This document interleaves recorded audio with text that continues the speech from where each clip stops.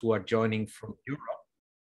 And good morning for anyone that might be joining us from North America. I'm really glad to say hi to all of you and welcome you to Beyond Compliance 2, How Certifications Promote Health, Wellness, and Sustainability. We did already a previous session on the topic of green building certification and how it can be enhancing our health, wellness, and sustainability performance. I think today we will even more focus on metrics and performance. How do we drive performance both with monitoring and with certified equipment, calibrated equipment, and at the same time, how do we have a process that optimizes the return on investment and desired outcomes from our green building processes, both the planning stage, the design stage, the construction stage, and the operation stage. We have Nicholas White here, Stanton Wong, and Graham Mills. Graham will be commenting after our two presenters, Nicholas and Stanton, will give us the overview over the subject. My name is Matthias Gelber. I'm really having a lot of fun chairing all these uHoo webinars because we always have a great audience and we have excellent speakers and real good learning. As usual, we'll kick off today with a poll, an intro poll. And our first question, which I'm sharing now with all of you is, what will be the biggest benefit of a certification for my company, building, or facility? And you have to decide here, what is the highest priority for you? You can only click single choice. Look at all the options. We have better productivity and well-being of occupants, or sustainability, or energy savings, cost competitiveness, occupant retention, higher property value, higher rentals, general competitive advantage, tax incentive or funding, and lower emissions. Those are the options that we are giving you. Please choose one and make your choice and click the one that is closest to your heart in terms of the benefit that you are most keen on when it comes to building certification and driving the relevant performance. I am waiting for a couple of more people. We have close to 70%. I think we're getting ready to close and share with you the results. And yeah, maybe one or two more people, then we've got 80%. Yeah, we've got 80% now. That's good already. Let's see what we've got. I will share the results with you. Can you see them on the screen now? And we have better productivity and well-being of occupants as the #1 choice. 40% of our currently present participants are actually voting for that.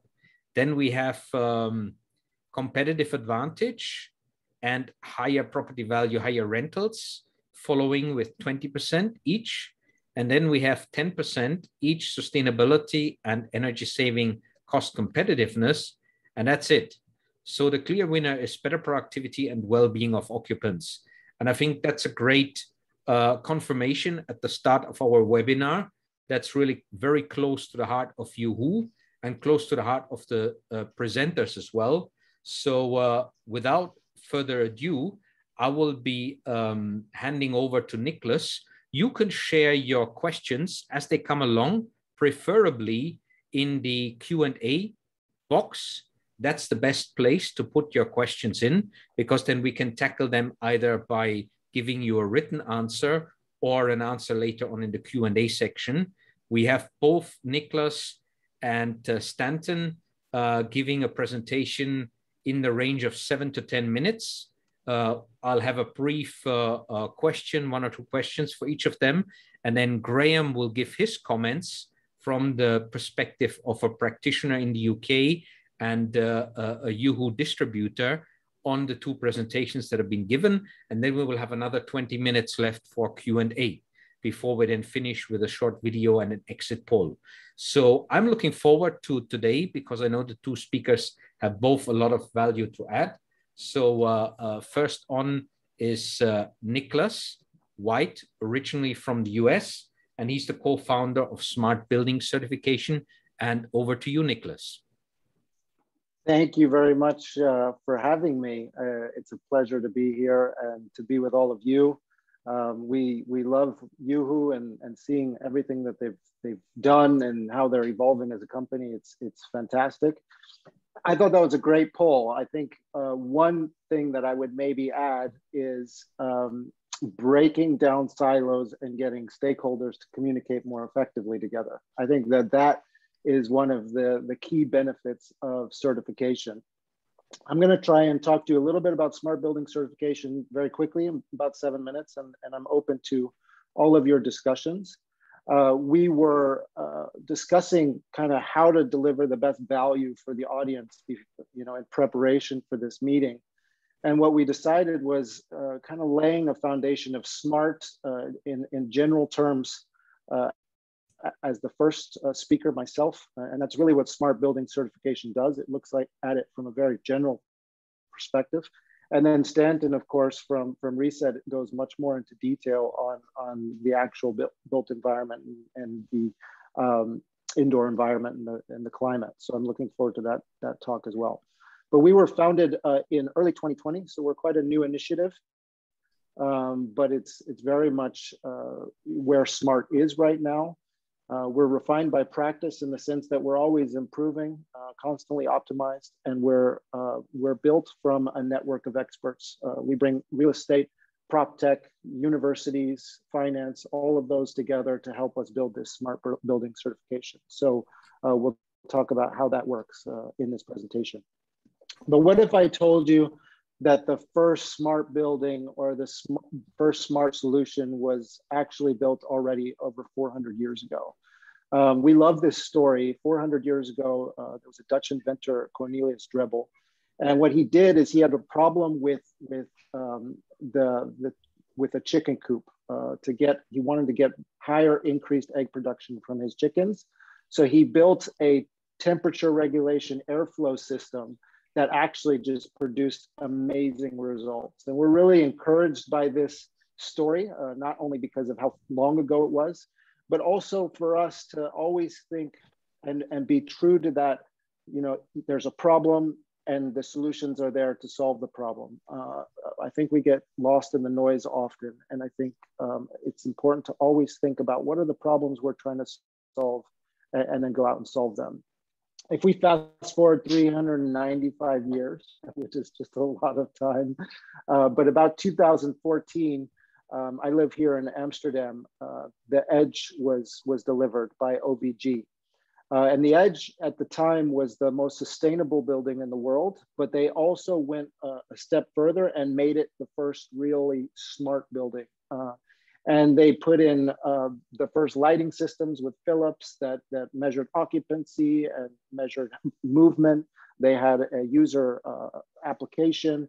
They had climate sensors, these types of things. And this stuff was all kind of unheard of even 7-8 years ago. So this was really one of those first big moves into that space. That OVG is now Edge Technologies, and they are continuing to build a lot of amazing buildings here. And we actually are fortunate enough to learn from a lot of the people that worked on this building. So I think it's a really, we've come a long way.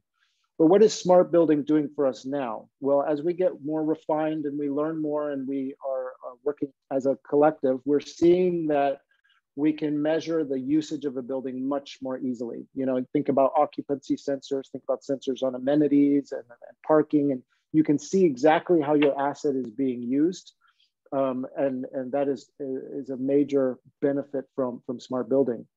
But beyond that, we see building performance, the ability to actually manage the energy consumption, the water consumption, the sustainability aspects of how an asset is actually delivering can be managed much more easily with a smart building.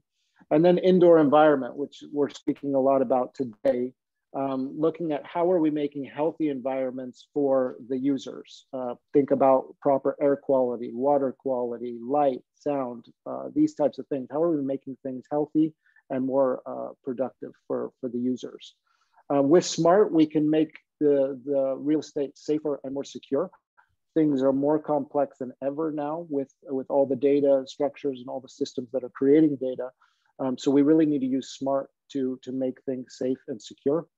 And then finally, user behavior and collaboration, to have really good control over how we're delivering for the users, not only allowing them to find each other and collaborate more effectively as teams, but also how do they interact with real estate? How do they find the things that they need and get out of the real estate what they need? Especially in this hybrid time where people are using real estate differently, it's never been more important to have a clear understanding of how users are interacting with the buildings. So what is the business case for smart? It's really the nuts and bolts come down to health, sustainability, human performance, and overall efficiencies. With smart, we can increase all of these and improve them. And it's so refreshing right now in the built real estate space to see so much motivation and movement towards these. And if we do it properly, what we see is that it helps overall real estate value. The buyers of real estate and the renters of real estate are no longer willing to rent and buy without these things being taken into consideration. So we're seeing increased valuation from smart. We're seeing a decrease in cost. What we manage and measure, we can manage it more efficiently and effectively, so we can bring that cost down. We're seeing real estate revenue that we haven't seen before. So we're seeing new business models emerge from smart. If we look over the last 5 years, and if you apply smart to traditional real estate models, yes, you can improve efficiencies. Yes, you can improve how the asset is being used. But actually the smart developers who have been doing it now for 5, 6 years, they're all starting to create completely new revenue models. And that is truly exciting when thinking about smart.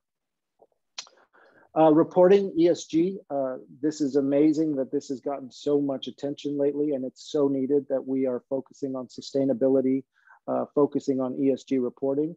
And smart actually allows us to do that more easily. Once you have that data, you can report on the different aspects more easily. So that's very encouraging. And then finally, ease of certification.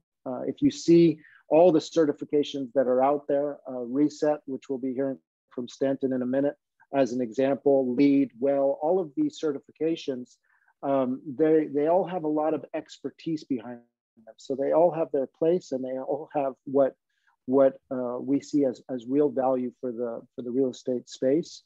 And smart allows you to meet those needs of those certifications more easily. So it's if you're on the fence of is smart a good thing or a bad thing, it's definitely something you should be focusing on and adding to your building.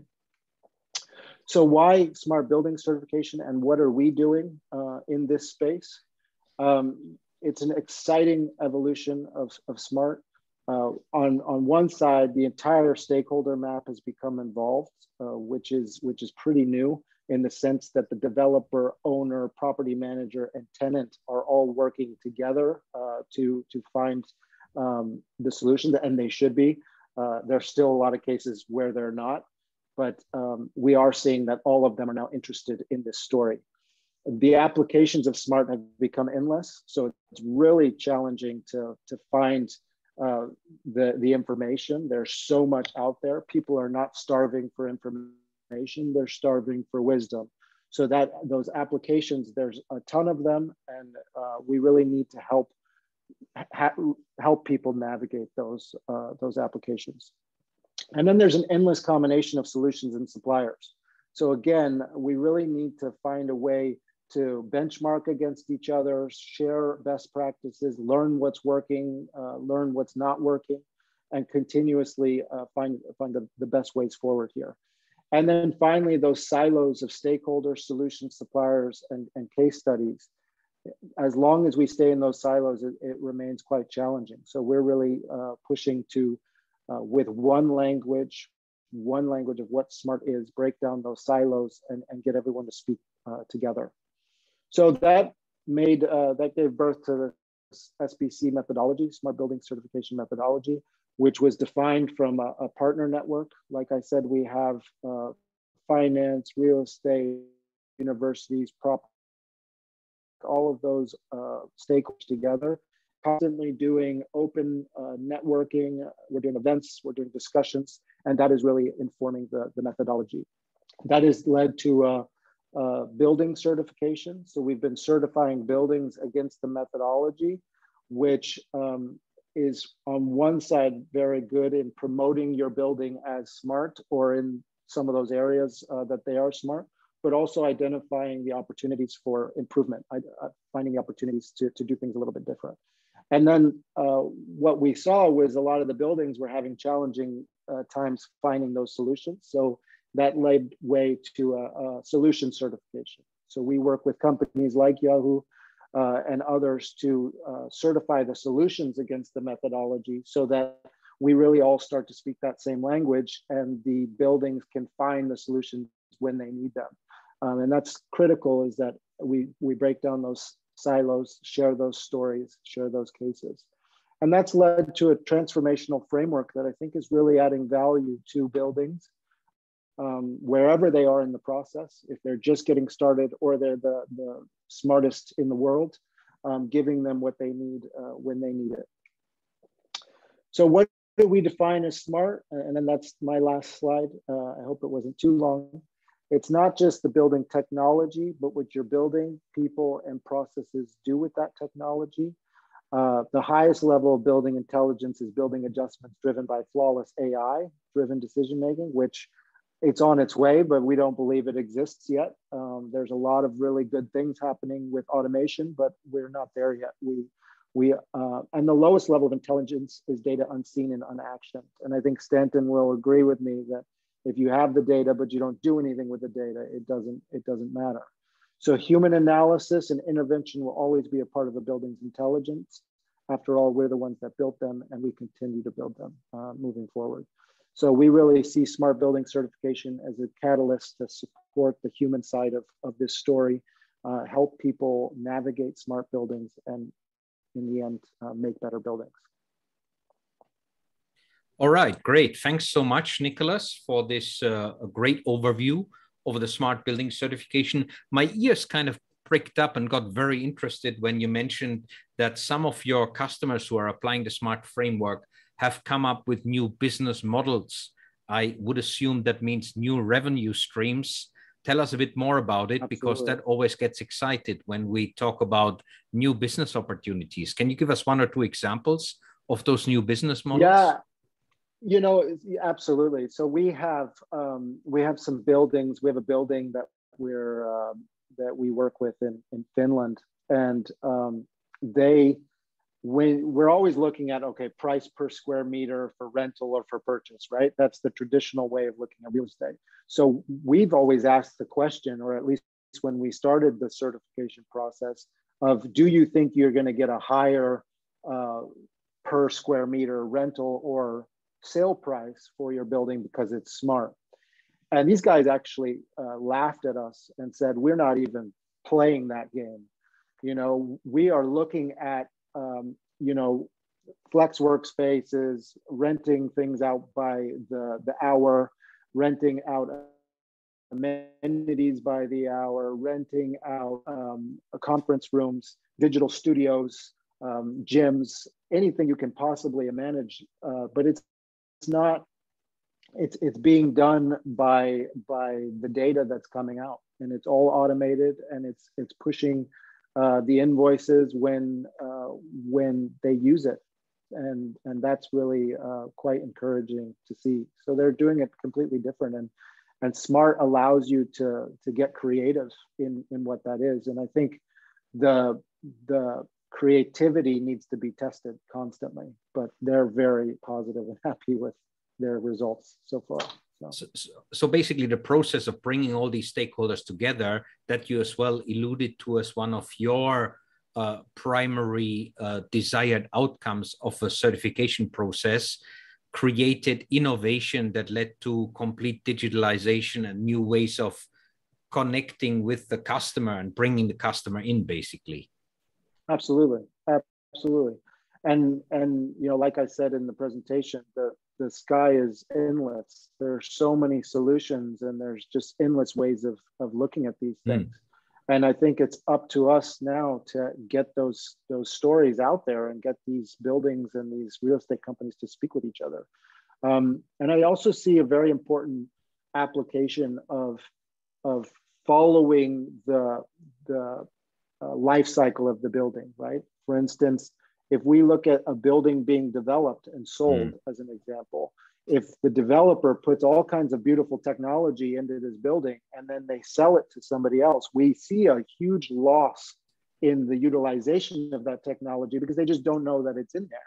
So to know that the technology is in there, how to use it and what they can use it for, that's a hugely important piece to this story. Otherwise, we're putting a lot of tech in there and we're not actually utilizing it for what it's worth.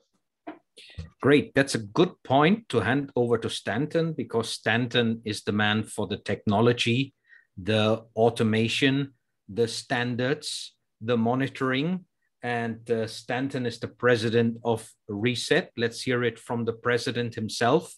And we're looking forward to your insights, Stanton. Welcome. And good evening to Shanghai at the moment. All right. All the way from Shanghai. Thanks, Stanton. You're still on mute. Thank you very much, Matthias. Thank you for the reminder as well. Cool. So I'm gonna breeze through this relatively quickly. It's a very brief introduction to Reset and how it works. Reset is a data standard and set up tools for healthy and sustainable built environments. The question that we've been asking ourselves for a while, and when we started this, was how do we make the built environment more sustainable and healthy with the lowest cost and effort? And the answer that we came up with was that we need to start with data collection and continuous monitoring. So why data collection first? I personally look at it in 3 different ways, which is present, past, and future. So in the present, we're looking at operations. How do you better understand how your building actually operates? From a past perspective, looking at the history of the building, how it has operated, having the data accessible makes it very easy to see how the building has performed historically. And then in the future, it's creating actionable plans, looking for optimizations with solutions so that you're targeting actually the actual issue instead of looking at something too broad. And lastly, it's training. So I think that most of us will agree that our future is very data focused, and basically there's going to be a lot of data. So the earlier we can bring our facilities teams or our internal teams to get used to using and leveraging data, the better. So we really believe that you cannot effectively solve what you cannot measure. Our purpose is to help build healthier and more sustainable built environments. And the way we're doing this is by standardizing data collection and continuous monitoring. What we do is we do essentially just 2 things. We develop standards, which are offered out for free. And then on top of that, we build assessment tools and services that layer on top of the standards. And everything is towards developing actionable and long-term strategies towards health and sustainability in built environments.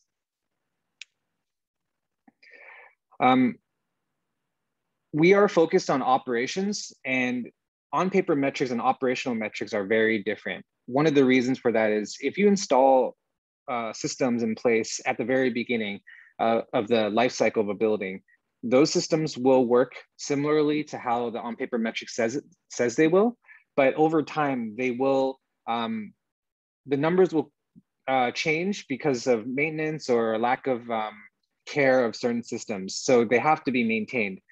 Operational metrics, where you have sensors actually monitoring the performance of these systems, will give you much more accurate data. So going through that, the difference between Reset and more traditional standards like LEED and WELL is that LEED and WELL is designed more as a design standard. They help you holistically look at every part of the building, what you should consider for sustainability or health. And then once that's done, you're not as required to look at how the building performs over time. They're not checking you every month. They're not checking you every day. They're really just looking at how you perform now and then when you renew 3 years later. Reset's a little bit different. Our focus is purely on the data. So we're just looking at how do you collect the data? How do you get high quality data and make sure that everything is connected for long-term continuous monitoring? The way we view data is we break it down to 3 different parts. Number 1 is completeness. Is there enough data? Is all of the data there? Is there data missing? We look at the quality of the data. Is the data true? How well does it reflect the actual situation? So one of the situations we encountered a long time ago was someone placing a air quality monitor in a closet and then using that to represent the air quality in the space. Doesn't really make sense. So that's something we verify for. And then lastly, performance is a normal generic kind of data that we see, which is how the actual numbers on how it's performing. Performance is only relevant if completeness and quality are also in place. And the goal for how we treat data is to make sure it's trusted, actionable, and relevant. This slide is just to describe how we're approaching data holistically.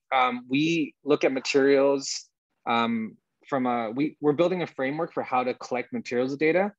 Our focus though is going to be on the operating data. So air is what we've traditionally done, where you've added water, energy, and circularity, all focused around continuous monitoring. The goal of it is to essentially make it so that you can collect data, have it all available and accessible in the cloud, and then make it so that collecting this data does not require someone physically checking meters, adding it into Excel lists, etc. But the focus is on air quality, so I just want to talk about that real quick. With Reset Air, the idea is we want to help you see the invisible. We can't see pollution, air quality pollution very well, especially in indoor environments. So what we want to do is have sensors to be able to tell you what the actual numbers and readings are. Our focus is on particulate matter, TVOC, which is chemical off-gassing like formaldehyde, and carbon dioxide, which these 3 help really look at what kind of systems are in place in the building in terms of fresh air, filtration, the materials used in the space to guarantee as healthy of an environment as possible. So the way that Reset works is we are focused purely on the auditing process. We don't build the monitors. We don't build the data provider service. The data provider is a software service. So uHoo would have something similar where their monitors will push data into their servers. We don't do any of that. Our only focus is on the auditing. So the Reset Cloud is where the data gets compiled from the monitors into the data provider, which then gets packaged into a summary and then sent to the Reset Cloud for auditing and benchmarking. Oops. Reset tackles 2 types of spaces. One is core and show, which means the entire building. From an air quality perspective, we're talking about the air being delivered by the landlord. So air from the HVAC systems, and the commercial interiors is targeting the actual air in an indoor space. So if you treat this as simply as possible, it's landlord versus tenant space. Just to reiterate what Reset actually does, we only focus on 2 things. The standard is free. What we do is we provide audits and certifications so that the data being collected is trusted by a third-party audit. And then the second thing we do is analytics and benchmarking. For the audit and certification, we do 3 levels of audits. One is the documentation audit. That's the initial phase of just checking to make sure it follows all the rules. The site audit is to verify that the systems, the hardware, the software is all installed properly. And then the data audit is something that continues indefinitely, assuming that you're maintaining the certification. For analysis and benchmarking, all of it is towards looking at how do we compare projects apples to apples. So for example, the tenant leaderboard is where we're going with this, or the Reset leaderboard, where you get to compare yourself against other projects anonymously and see how you rank compared to others. Reset is applicable to new buildings, existing buildings, interior spaces, hotels, retail environments, and educational environments, because the focus is on the monitoring. So it's really just install the monitors. We're non-prescriptive. We don't tackle the solution side. Whatever solution you implement just has to help you achieve the targets for whatever you're monitoring. A really quick case study, Tisch and Speyer in Shanghai, the way they use Reset is, I'll read the quote really quickly. We use Reset to quickly diffuse air quality issues with tenants. Indoor air quality issues are often generated by tenants, and the third-party data allows us to show that our systems are running optimally. So in this case, they're using the core and shell standard, and they certify it so that they can separate the responsibility, because their building has a central HVAC system that does mix air from different tenants, and having a strong understanding of what the air quality is being delivered allows them to mitigate a lot of issues with tenants and also be able to offer solutions for their tenants afterwards. Lastly, Reset is a base layer standard in the sense that we are focused on data and data quality, so we can help fulfill a lot of requirements for other standards in the form of crosswalks. And that's all I have for now, so thank you very much. All right, great. Thanks so much, Stanton. And if I can sum it up, you guys are really the data guys, the performance guys, and you don't really compete with the other standards, but you try and just focus on that niche area and help support the delivery of other standards with those data focused areas. And just to give people a better idea of the performance aspect of it, Stanton, I think I can remember you have this separation between acceptable and high performance. I think I recall for carbon dioxide, it was acceptable as 1000 ppm and high performance is 600 ppm. Can you give us some idea of the other performance areas like total VOC and PM 2.5, where your benchmark lies? Yeah, so for PM 2.5, we have 35 micrograms per meter cubed for regular, and then high performance is at 12. And then TVOC is 500 milligrams per meter cubed and 400 for high performance. So the reason why we have these targets is we don't want to set the initial target, the acceptable target, too high, because there are certain regions in the world where they actually have outdoor air quality issues. For areas that don't have outdoor air quality issues and their focus is on high performance where they're optimizing the indoor environment, the high performance targets are more applicable. Great, great. And if I would be an office building in Metro Manila and I would have my core and shell similarly like Speyer to make sure I do my job properly and I can as well let my tenants know what's going on and what might be their responsibility linked to the new furniture they just bought that releases the VOC rather than the building releasing VOC. But what kind of buildings would I get benchmarked against anonymously in your system to give me a bit of a gauge how I'm doing against other similar buildings? So the way that our benchmarking would work, it's not finished yet. So the system is being developed and it should be ready by the end of the year. But the way it would work is we would have a lot of categories. We would, you would be able to apply your building to the different benchmarks in different categories. So we look at how a building is rated in terms of like, is it a office tower? Is it a mall? Is it a hospital, et cetera? And then we take all of the hospitals in a region and then we make a benchmark out of those. And then you would be able to situate yourself in whichever list that you want to, and we would work with the different projects to figure out which list fits them the most. Great, excellent. That's good to give us further insight into how Reset works. And now I would like to ask Graham Mills. He is the MD for Airprofiling Limited in the UK with loads and loads of experience in this field. Graham, what's your take on those two presentations that you've just heard and what we can learn from it and take with us for our practice in our buildings in terms of optimizing health, wellness, and sustainability? Thank you very much for asking me to participate in this. Matthias, just a small point, is air profiling, not air purifying, it's Air Profiling Limited. Yeah. Thank you.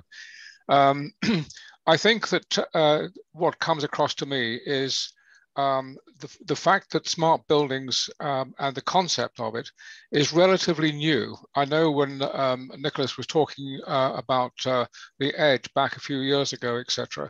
But the onset of the burgeoning and of the concept of smart buildings is absolutely enormous. And I think that there is a problem in getting people to get on board with the whole concept. It's rather like, you know, we didn't really understand how the pandemic started and what we had to do to overcome it. It took a while for people to take it on board. With smart buildings, I think it's potentially a much bigger problem. And one is sort of thinking that along the lines that many organizations would probably want to have somebody whose role is the implementation of smart building measures over a period of time. And part of that program would actually be the education of people, not just the C-suite, because of the obvious financial benefits of having a smart building, but also taking on board the employees or the building occupants. Now, this is very difficult in a situation where you have a tenant and landlord relationship, because you may get tenants in who don't really understand what it's all about, and therefore there is a sort of huge education aspect to bring them on board and to benefit from it. I think that when Stanton was talking about the comparison of performances of buildings, there are the two metrics. One is the core and shell, and the other is the internal. Well, in many ways, you would be looking purely at the core and shell for a comparative purpose, because then what happens to the air indoors is very much up to the tenant and how he actually regulates the airflow in his space. And you know, with some processes in those spaces, it could be highly polluting. And the difficulty comes when, if that air, as was mentioned earlier on, is mixed back into the air supply system, that then gets dispersed into other areas as well, so that the neighboring tenant is suffering from the pollution that is actually occurring in the first tenant's premises. So getting the real problem is education, and ensuring that people don't reach a point of paralysis through analysis, or in a state of being overwhelmed by data, but actually information poor. So they say data rich and information poor, and I think that this applies in this. I think the objectives are absolutely right in every respect. Everything that Nicholas has said, I understand the way he's pulling everything together. But the key thing that Nicholas was saying was getting people on board and having the integrated approach. And Stanton was actually saying very much the same thing, because there are two levels of the standards, if you like. You have the core and the shell and the indoor. So that's where I feel that the main problem is. It's all about the communication, all about the getting people to share the objectives and to understand the objectives. That it's not just better for the building or the tenant company or the landlord himself. It's actually better for them as occupants of the building and as employees hard at work. And I know from my own experience that some of the air quality that I've seen in offices is absolutely appalling, absolutely dreadful.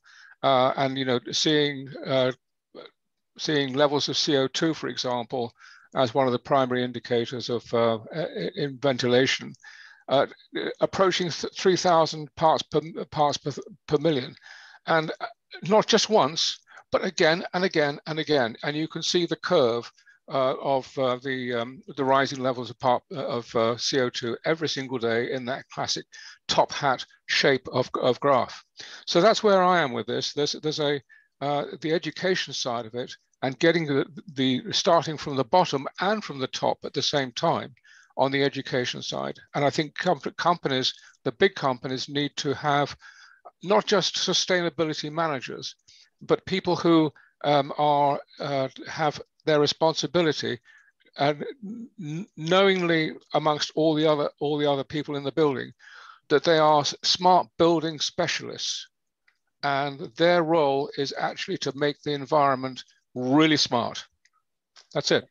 That sounds great. Excellent. You were getting a lot of nods there, Graham. Absolutely. And I think we have an enhanced importance on this subject of working together, because we are fighting an airborne virus that is heavily influenced by how we are managing the air exchange in our buildings. And that's why monitoring and optimizing is even more critical than ever before. But I think that's an opportunity for us as well to bring this topic to the front of the queue rather than the end of the queue, because it's been kind of difficult in the past. I've seen landlords that are kind of want to hide this data, or they're not going into it because they think, oh, if my tenant knows that I have a problem, then, you know, I maybe have some liabilities.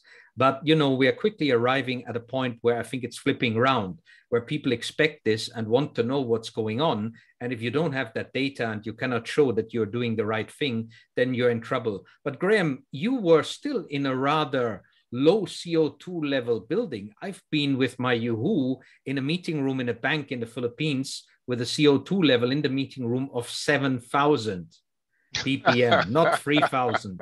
So there are worst case scenarios that are worse than what you've experienced. Yeah. If you had a situation where you in a classroom we had that level of CO2, the kids would be asleep, or they would be going amok because their brains just can't handle what's happening to them. Yeah. And where they measure some of the highest levels is when we do those standardized tests for kids. We bring them all into one room, and that's when they're supposed to perform at their ultimate best and, you know, deliver the results. And that's when we're seeing the highest numbers as well. We definitely need to put attention to it. Yeah. Let me start off with the first question from Gavin here. And I have a couple of questions that came in advance with the registration. I have one super interesting question there as well that I'll share after I read Gavin's question. I believe there's a trade-off between air exchange rate, ACH, and energy consumption. Higher ACH will lead to a higher energy consumption due to loads of conditioned air. What is the panel's point of view on how to achieve the optimum balance? Very good question. More current than ever before now with our COVID scenario. Can I answer that? I think that the answer is having some sort of monitoring system where the ventilation is on demand, just to make life a lot easier for everybody. If you have a situation where you are just blasting air in to increase the air changes per hour, then yes, your costs are going to rocket up.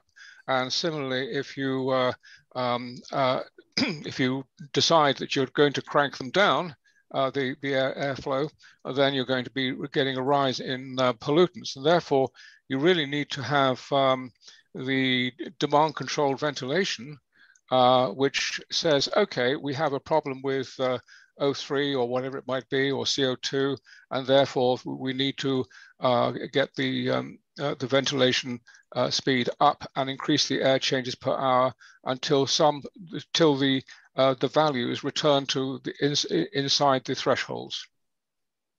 Thanks, Graham. I think Stanton, you were getting ready to chip in as well. Yeah. Yeah, I'm in complete agreement with Graham. Just to build off of that a little bit. We've always talked about ACH, air exchange rates, traditionally, because we had no other way to measure it, right? So all like ASHRAE standards, all standards build upon the concept of ACH. If you had the ability to monitor the air in the building, you don't have to consider ACH nearly as much because you now have a target that you're trying to achieve. If you have CO2 levels that are too high, you increase fresh air. If you have TVOC that's too high, you increase fresh air. If you have PM 2.5 that's too high, you increase filtration. So you can tailor the system to optimize for when something is actually happening. For example, if you have an office, especially during now, when there's actually much fewer people in the office, you don't have to have that much fresh air being brought in because there's just less people in the space. So instead of looking at hard numbers that are static that can't change depending on the number of people in the building, having a monitor that actually reflects the actual situation of the building will allow you to optimize for energy consumption significantly. Great points. Excellent.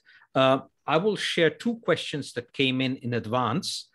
One, which I think is super interesting, is how can we automate wellness and energy optimization through those systems and through those certifications? I think that's both for Nicholas and Stanton to share their experience. Then a couple of people were asking as well, how long does it take and how much does it cost to achieve your respective certifications? A couple of people wanted a little bit more detail on the process and the time and money implications. Maybe Nicholas, you can start it off. Sure. I'll start. I think so with the energy and that question, it's very much similar, I believe, to the air quality. It starts with data. It starts with data on the most detailed level you can get it, right? Because if we're looking at it on our meter readings, that's one, but we should actually be going much deeper into, socket level and where is the energy being used. And from that, you can then make corrective decisions. And demand control, as Graham was saying, there's a lot of technology in there. And how do you bring different technologies and different solutions together to get integrative design, where you can actually say, if I do this here, it's going to make adjustments there. So there's a lot of solutions. There's a lot of different ways of looking at it. And it's just about getting started. Start small if you need to, but test, retest, and experiment and find better ways to do it. As far as our process is concerned, we have a philosophy where we think a lot of certifications can be quite expensive and challenging to achieve. And we would like it to, we don't want to see the haves and the have-nots of smart buildings and non-smart buildings. So we've really priced our certification as reasonable as possible, where we charge 7,895 euros for any building below this 10,000 square meters. If you go above 10,000 square meters, where it's a bigger building, it adds a little bit, but not much. And the whole process takes about 4 weeks after the assessment has been filled in. Once the assessment has been filled in, we have built a peer review model, which we've taken from the academic world, where we have experts from all around the world who look at the qualitative aspects of your smart building.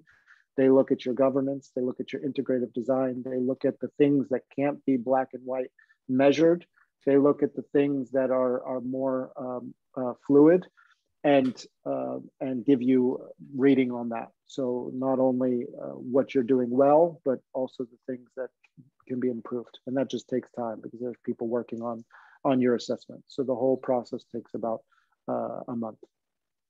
Great. Stanton? I'm not gonna, the energy and air quality question, I think it's been already answered. It's really just match the data in the same specificity, like how, if it's every 5 minutes, you want it to be every 5 minutes for both sides, and you can see how the data trend together and you optimize for that. Having targets for both will make it easier for the system to kind of learn if you're going with an AI system, but definitely starting with data is going to be the way to optimize. In terms of time, we do 3 processes, 3 audits. The documentation audit and the site audit can both, in the most optimal situation, be done within 1 month. So that's the fastest. Typically, we see 3 months because it takes some time for planning, it takes some time for communication, there's a lot of parties involved. So 3 months is the average that we see. And then to get certified, you need another 3 months. So 3 months of collecting data, and you actually have to pass all 3 months consecutively to get certified. If you don't pass the 3 months, if you miss 1 month, you basically reset the cycle, and you maintain a status that we call accredited.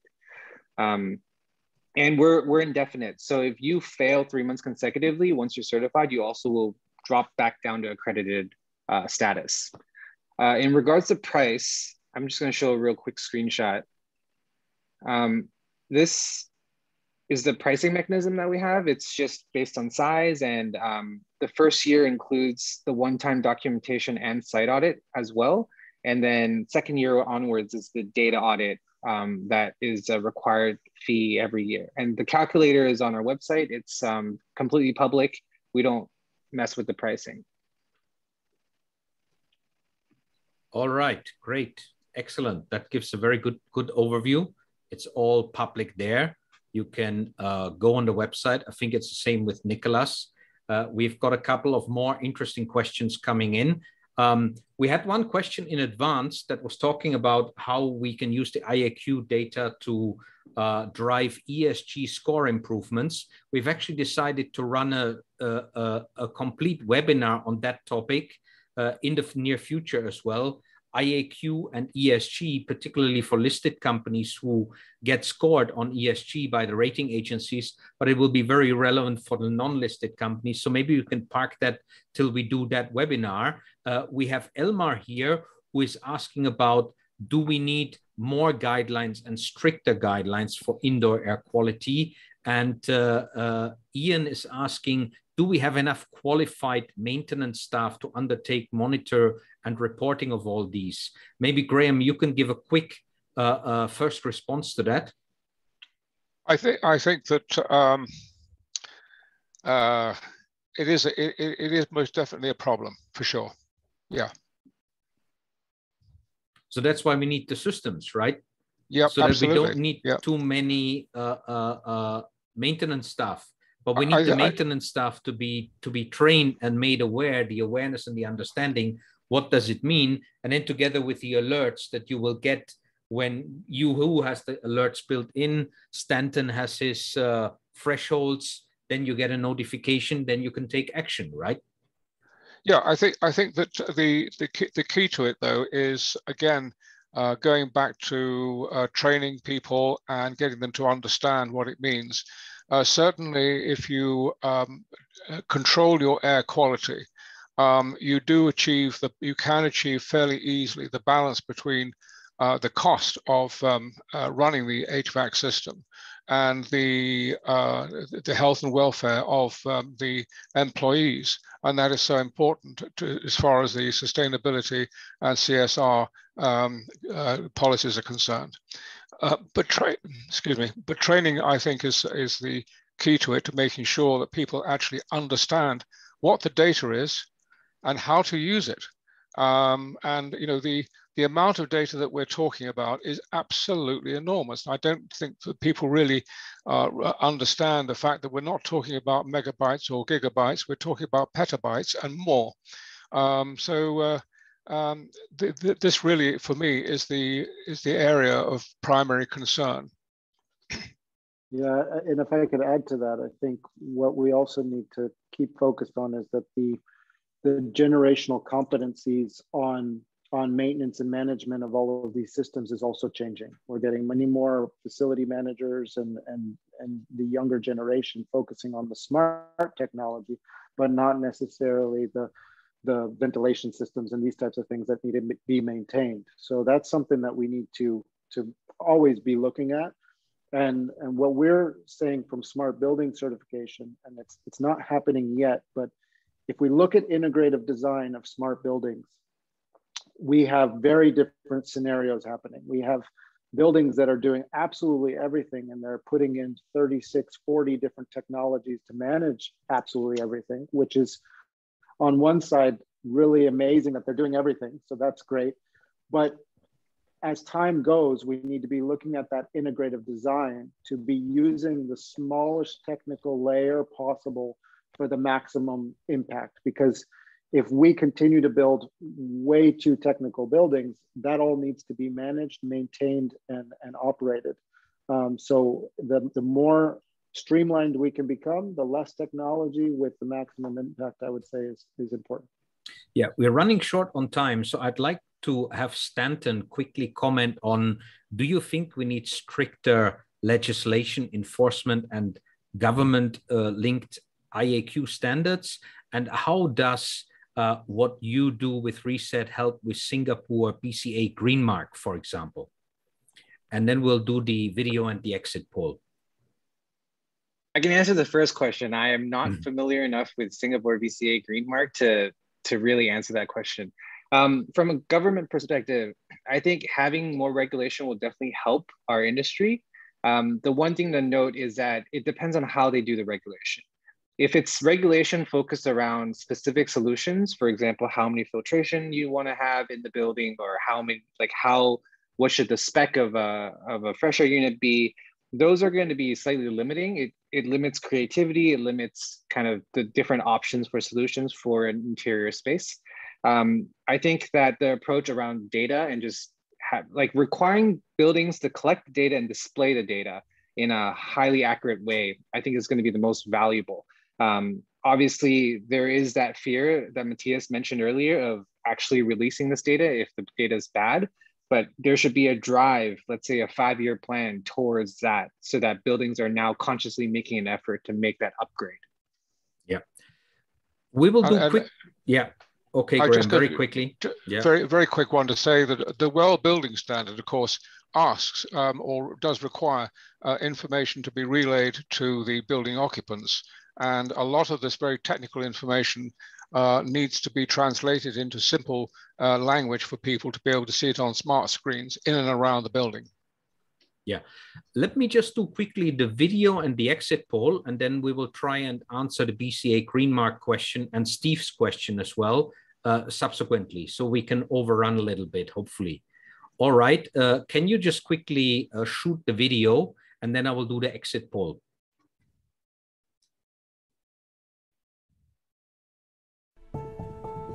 Tenants are worried about the air they breathe in their workplace due to COVID-19. Science has shown that poor indoor air increases the risk of coronavirus surviving and spreading through the air. Your tenant's safety may be at risk if they are exposed to poor air quality, resulting in worsened allergies and asthma, and may lead to long-term illnesses.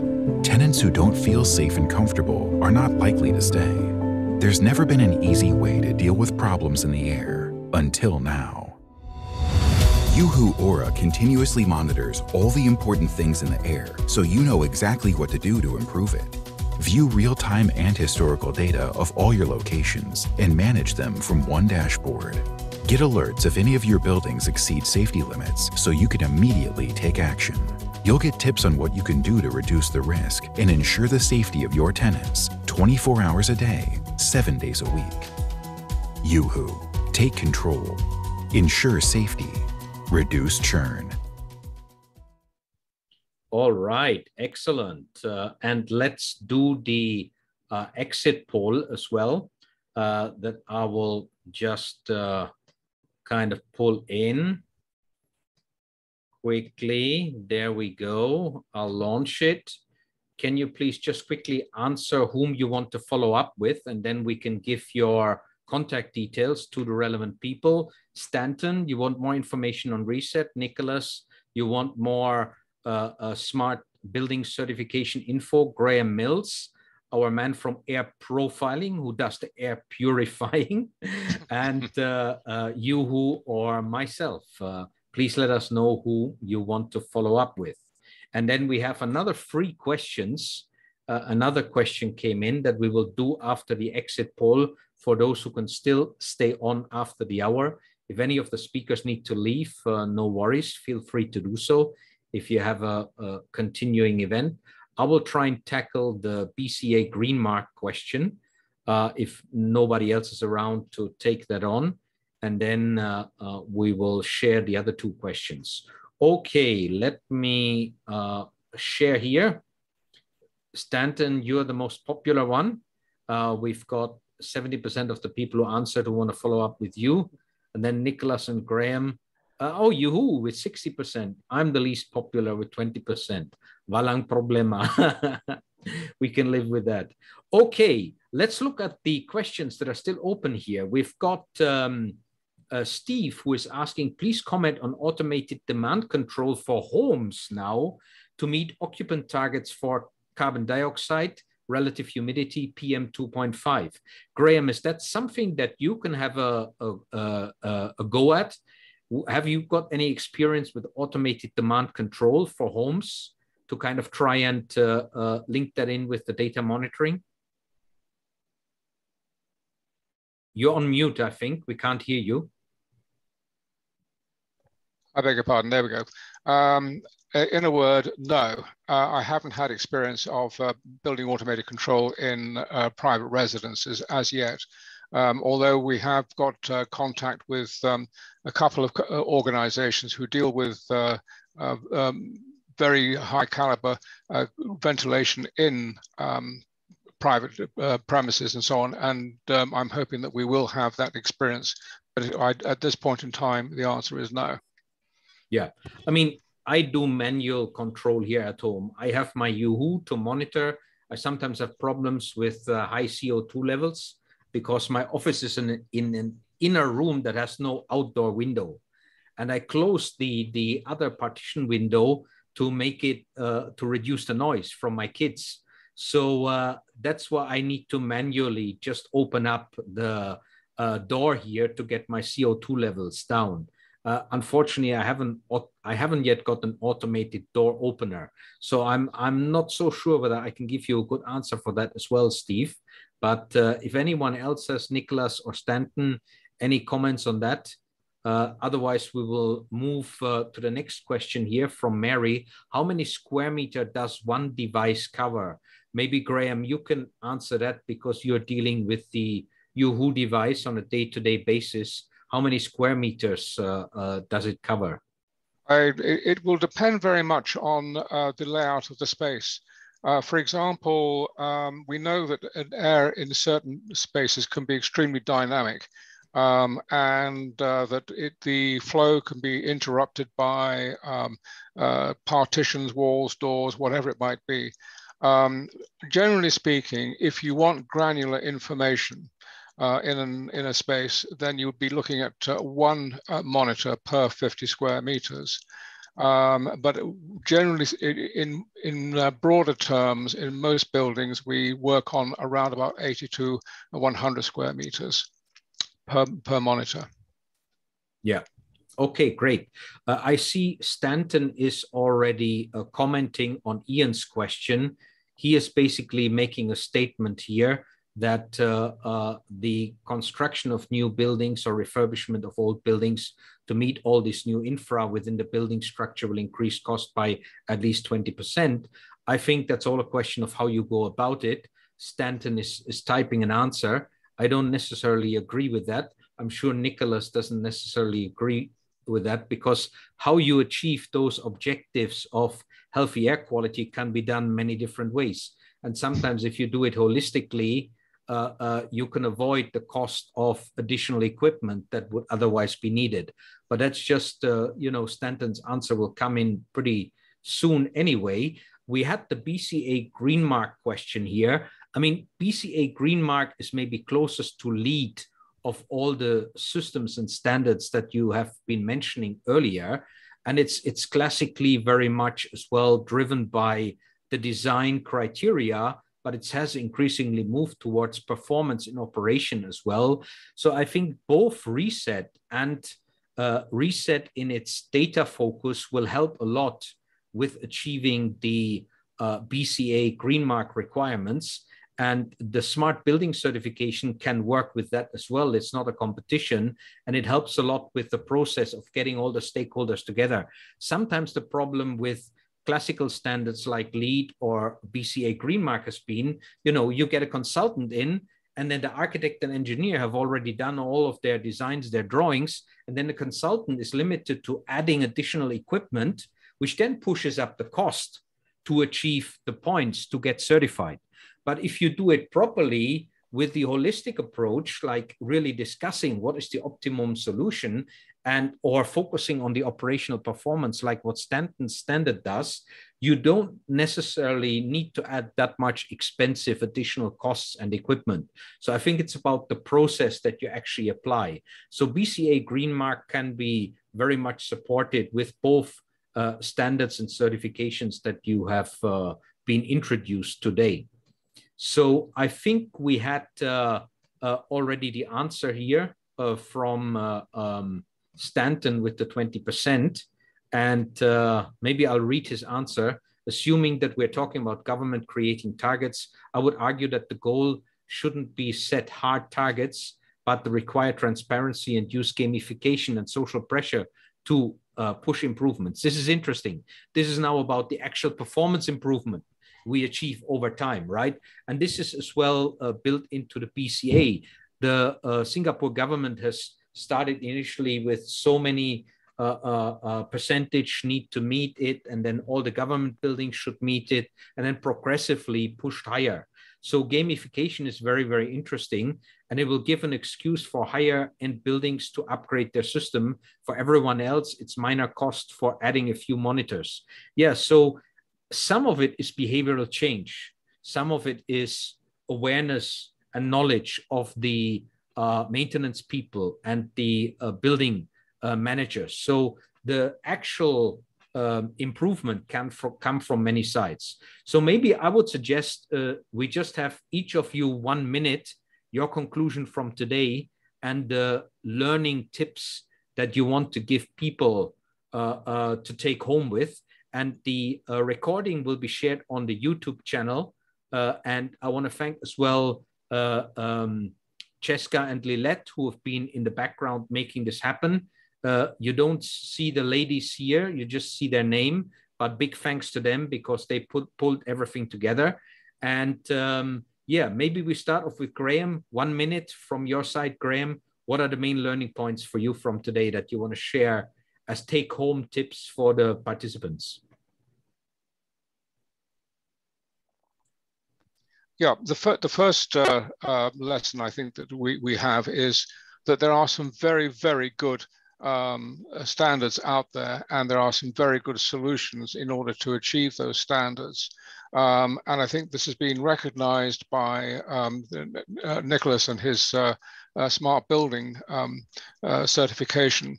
And the key though is, as I keep coming back to it, is education and training and getting people to understand what it's all about.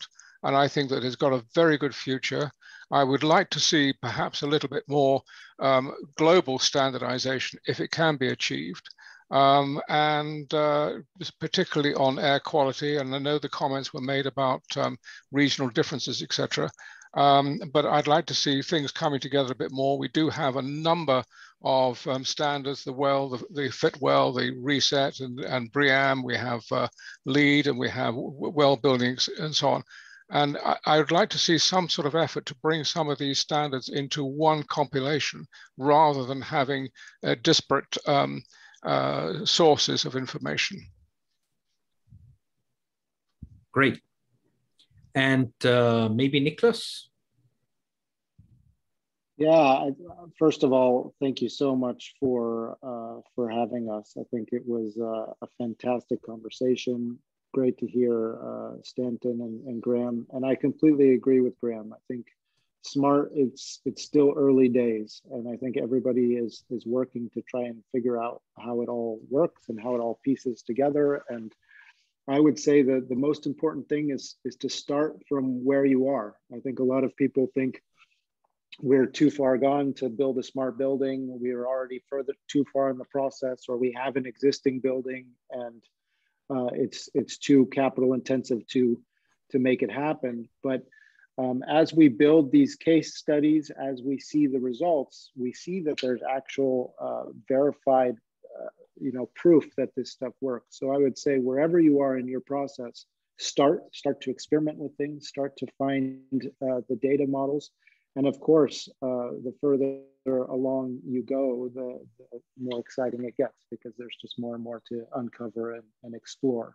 And there's a lot of standards out there and a lot of organizations that can support. So don't hesitate to call out and ask. We do a lot of events that are completely free as well. I know that all of our partners do events just like uHoo.